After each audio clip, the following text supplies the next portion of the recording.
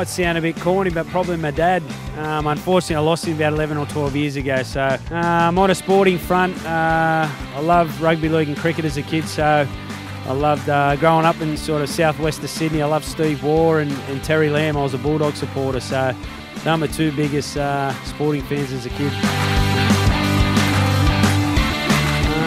Look, I spent a few years in sales, worked with Coca-Cola and Schweppes, and enjoyed both of that. So I enjoyed that. So probably be back in that, but love rugby league a lot more. Yeah, I do. It's Man City.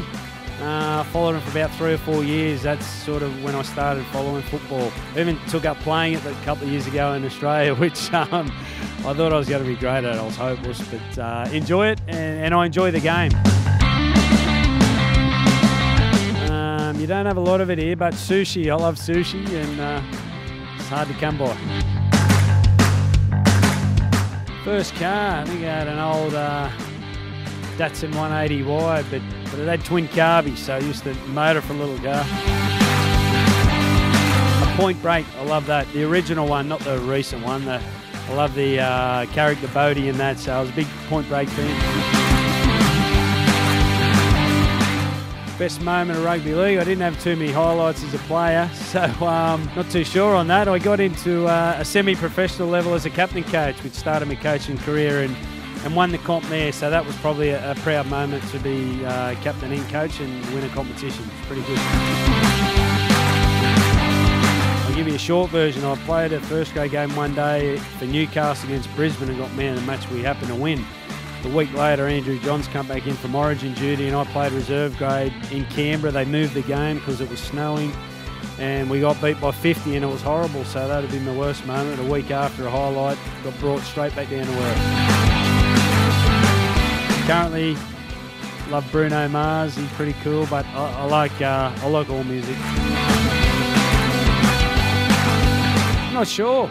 I played at a few different places, and I think everyone's great in our game. So yeah, I haven't really got a best one in rugby. Lots of people. Always a battle between Batman and Superman, but the fact Superman can fly, that's pretty cool. So I'll run with Superman. I think I've been to one for a lot of years. I think my wife and I went to Black Eyed Peas about 10 years ago, 15 years ago, so I'll have to run with that. The only series I actually watched in the last 10 years would be Narcos. I got hold of that, watched a few series of that, so a big fan of that. And Rugby AM's fantastic. I watch that every week. It goes 12 months of the year too, if anyone's unsure. It's on every week.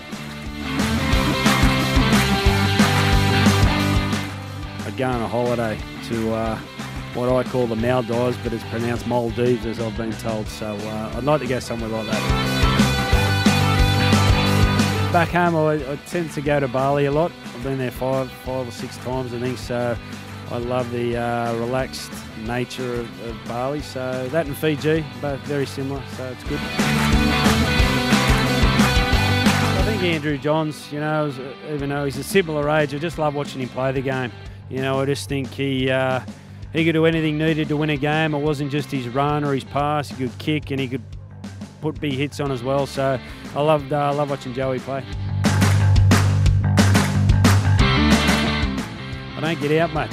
So I've got 4 young kids at home, so we tend not to eat out at restaurants. So Nando's is my go-to in St Helens. I'm there once a week.